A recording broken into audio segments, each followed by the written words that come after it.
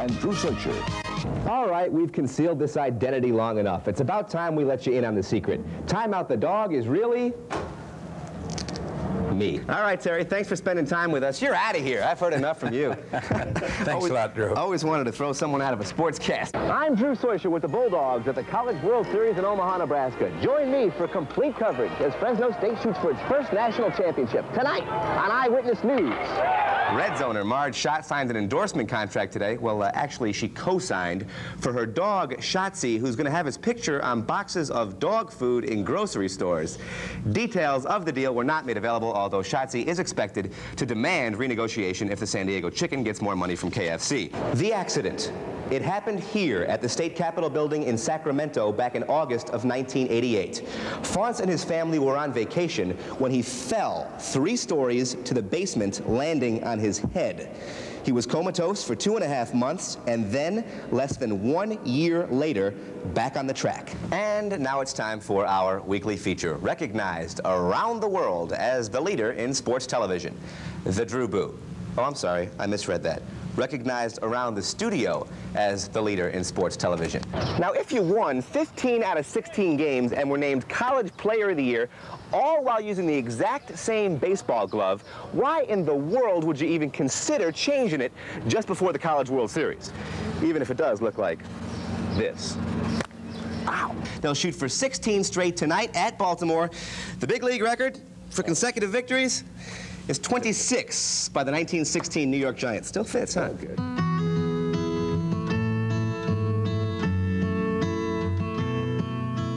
In my mind, I'm gone to Carolina.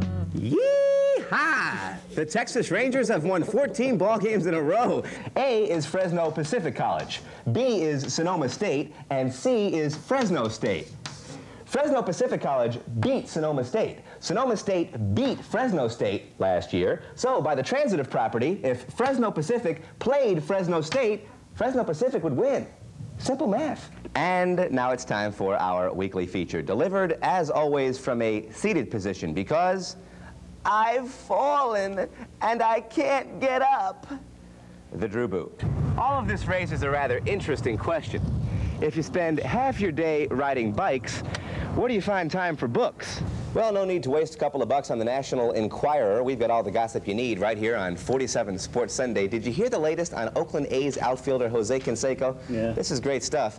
The New York Post published 2 photographs of Big Number 33 standing outside Madonna's New York apartment late Thursday night. The newspaper reported Canseco arrived about 11 o'clock and left 2 hours later. Sure, Madonna was nowhere to be seen, but Jose admits he did it, although he says it was totally innocent. Just stopped by to say hello.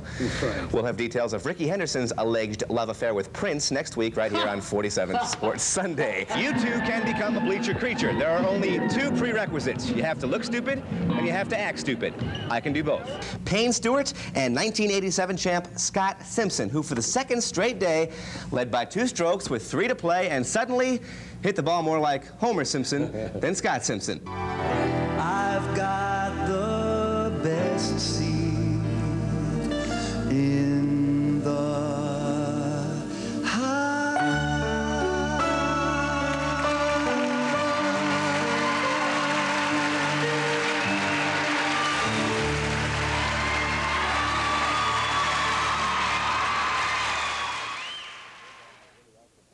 The Bulldogs are really out for blood. You got that right. The Bulldogs are thinking about revenge tonight. They're planning on taking the New Mexico State Lobos to school.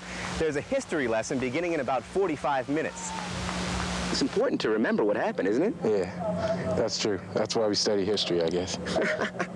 Bulldogs have very good memories. It's a fake, and it's wide open. This is going to go for the Lobos. I don't think they can forget that. I mean, they got beat. It ended a 17-game winning streak, the longest in the nation. It knocked us out of the top 20. I don't think they can forget that, but I'll tell you, and I'll promise you, okay, on 4th and 1, they're not thinking about that. They're thinking of who to block. Last year's loss at New Mexico ruined FSU's perfect season. Intercepted. Touchdown, New Mexico. We're going to go into this game mad. You know, because, you know, we picking a bone right now. There's no chip on the shoulder, but we picking a bone. You know, it's a bone thing going on, a dog bone. With the exception of Fresno State, the Big West Conference continues to look more like the Big Worst. Long Beach, UNLV, and San Jose have all been beaten already today. Meanwhile, UCLA picked up right where they left off, losing. Oklahoma beat them today 34-14, despite a 2-yard touchdown dive by Hanford High School's Sean Wills. The Bruins are hoping to avoid their first back-to-back losing seasons in 27 years. From the top 10, #1 Miami and Brigham Young are tied at 7 apiece. 8th-ranked Tennessee destroyed Mississippi State. Same story, Nebraska 60, Northern Illinois 14. Virginia beat Clemson by a couple of touchdowns. It was Ladies' Day at the U.S. Open Tennis Tournament in Flushing Meadow, New York, where Argentina's Gabriela Sabatini shocked defending champion Steffi Graf to win her first Grand Slam title. She beat her in straight sets by scores of 6-2 and 7-6. That snapped Steffi's U.S. Open winning streak at 20 matches.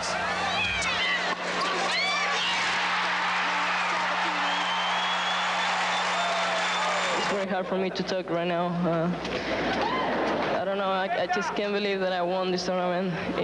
I've been dreaming a lot to win it, and I can't believe this came true. For the first time in 11 years, there's an All-American final on the men's side because Andre Agassi of Las Vegas, serving in the far court, came from behind this morning to beat defending champion Boris Becker of West Germany in 4 sets. Andre is off to the U.S. Open final for the very first time. I'm going to come out here tomorrow just shooting my guns, and you know, fortunately the person in the finals on the other side is going to be just as excited to be there as me. That person Andre is referring to is 19-year-old Pete Sampras of Rancho Palos Verdes. He knocked off John McEnroe in 4 sets today and could become the youngest U.S. Open champion in history.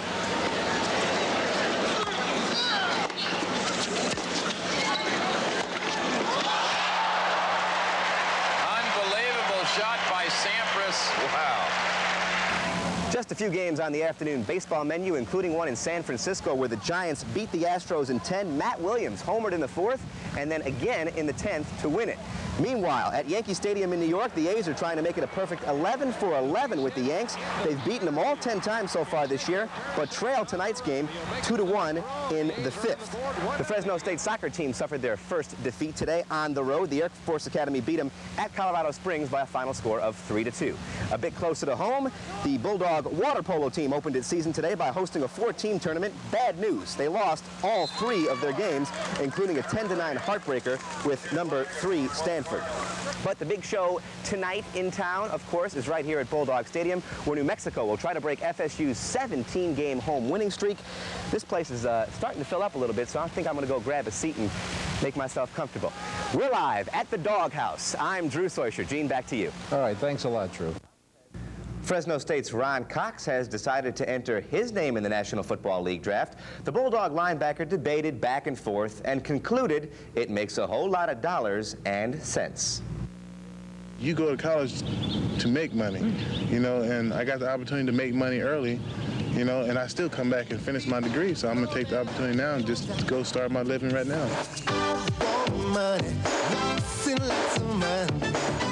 Ron Cox has been bleeding Bulldog red for 3 years now, and he'd like to see some NFL green in return. He stiff arms one man. He's trying for the corner. I wanna be rich. Oh, I wanna be rich. Ron Cox wants to be rich, and if football experts are correct, he will be. The average NFL first-round draft choice makes more than $500,000 a year. You know, being rich is not everything. You know, I mean, a person, you know, you got to be happy. Cox is happiest making quarterbacks miserable. He now hopes to fulfill a lifelong dream of doing just that in the National Football League. I was 8 years old talking about playing in pros, you know. But, you know, that's been a lifetime goal.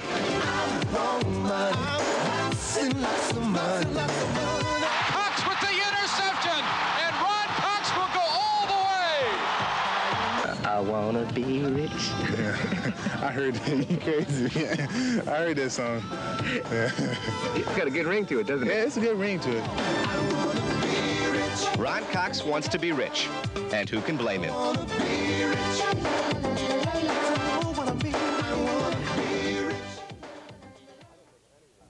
Well, not that it's any of our business, but we did find a Fresno State love connection on the ball diamond this Valentine's Day. Just when you thought 47 Sports Sunday was hurting for romance, think again. We set 'em up, we knock 'em down. Valentine's Day. Well, I got a note on my car. It said, good luck on the game.